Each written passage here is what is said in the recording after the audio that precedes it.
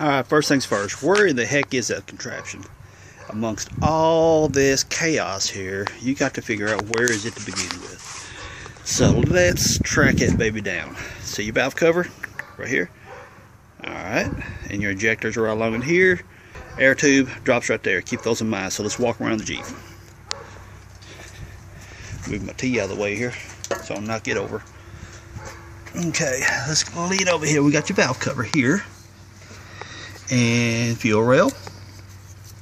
Then you skip on over here. And see this little funky plug right here? Round right here. Okay, if you look at that wire, it goes way down inside the abyss, way down there.